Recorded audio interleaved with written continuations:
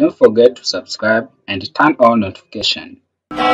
Okay guys, how are you doing? I hope you're doing well. Welcome to our YouTube channel. In this tutorial, we are going to learn how we can fix no modules named numpy in Python, right? So if you get this error, means that numpy is not installed in your computer. So what you need to do is to install it by using a pip command. So launch a command pip install numpy,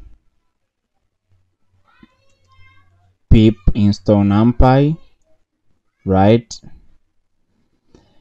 For my case, you can see the requirement is already satisfied, but for you, you should have the numpy package will be installed. After that, write Python, then after try if you can import numpy.